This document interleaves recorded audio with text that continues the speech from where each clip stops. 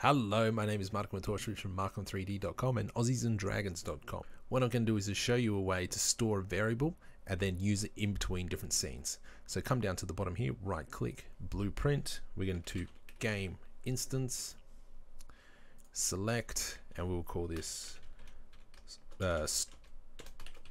store vars1, and I'm going to go up into edit in the top left, project settings.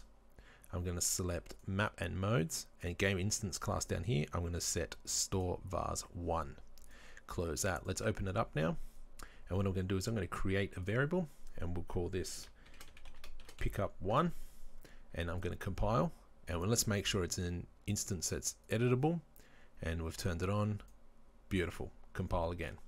So let's go into this blueprint, edit, open blueprint editor, and we will go to select the collision on begin overlap. Let's cast to store vars1, and the object is a game instance. From here we're going to set pickup1, target is self, and we want to turn that to true. Now let's just test that. So we're going to do print string, compile, and let's just quickly walk over there. Hello, hello, hello. Beautiful. That works fine. So from here, we can get rid of this now. And this will work now in between scenes because we've put it here. That'll store that variable to remain true now. What we can do from here is let's just create a widget just to say, yes, it's been picked up, and we'll do it properly. So let's go text block, bind, create new binding. Let's go cast to store vars1, game instance.